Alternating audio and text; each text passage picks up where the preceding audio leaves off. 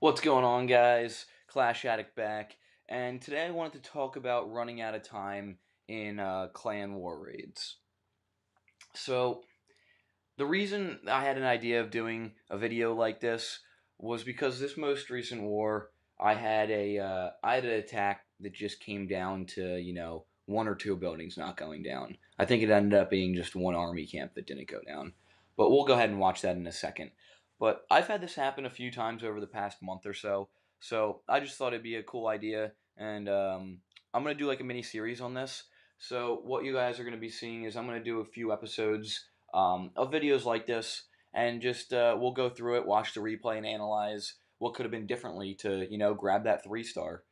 Um, it's really frustrating, guys, and annoying when you get that 1 or 2 star that's 90+%, because there's just one or two things that you could have done differently for that 3-star.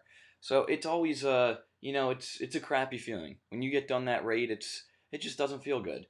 So I'm gonna go ahead and start playing this video, and we'll just kind of take a look at what went wrong and how the raid turned out.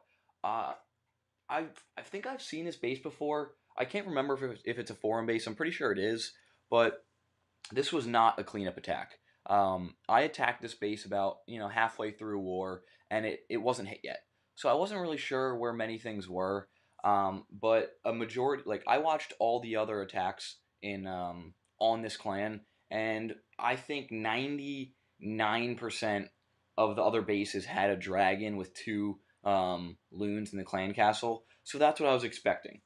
So my plan was to drop a giant on this cannon right here, followed by 4 hogs to take that down. So later in the raid, when I drop my hogs on this archer tower right here, they would funnel right into this air defense and then right into the core. But as you can see, I'm gonna go ahead and play this video. The lure just it didn't go as planned. That Tesla popped up, still stuck to the plan. 4 hogs go down, take down the Tesla, no problem.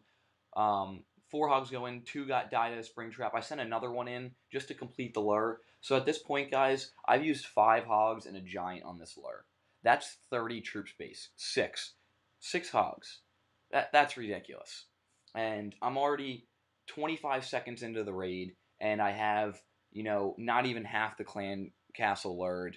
And as soon as I don't get the entire CC lure, I just got a little flustered, and you can see I lose about 10 seconds right here, just trying to bunch the troops up, thinking about how I'm going to execute the rest of my attack. So I go ahead and drop my poison spell, just wipe out some archers and I think 2 wizards. And from then on, from after this, I'm going to go ahead and drop my golems. One on the archer tower, one on the cannon. That Tesla pops up, no problem. That golem's going to tank for that. Wizards to create my funnel. Standard Hogo Wee Wee kill squad attack. Witches go down. I'm going to drop the jump right on top of that queen compartment. King goes down the lecture storage. Queen's going to go down on the air defense, or sorry, the archer tower right here. Everything's funneling great. You can see a wizard and a witch popped out of the clan castle. They're going to go ahead and take out that golem. That's not a problem though, because as soon as the king hops into this compartment, he's going to go over, take out that witch, wizard, and then the enemy king. The queen's already down. You can see my queen still doing some work. Hogs go in, drop that heal for them. They all bunch up. They're taking no damage. And as soon as they take down this expo, another heal's waiting for them. I dropped that heal spell a little early. I wish I waited a little longer on that.